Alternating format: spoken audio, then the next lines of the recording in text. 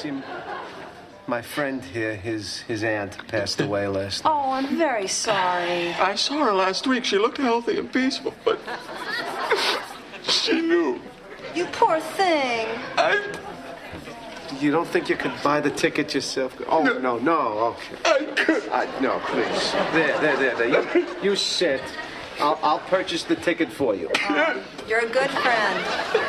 I understand you offer a 50% off bereavement fare? Yes, all you have to do is pay the full fare now, then return to any one of our counters with a copy of the death certificate, and we'll refund half your fare.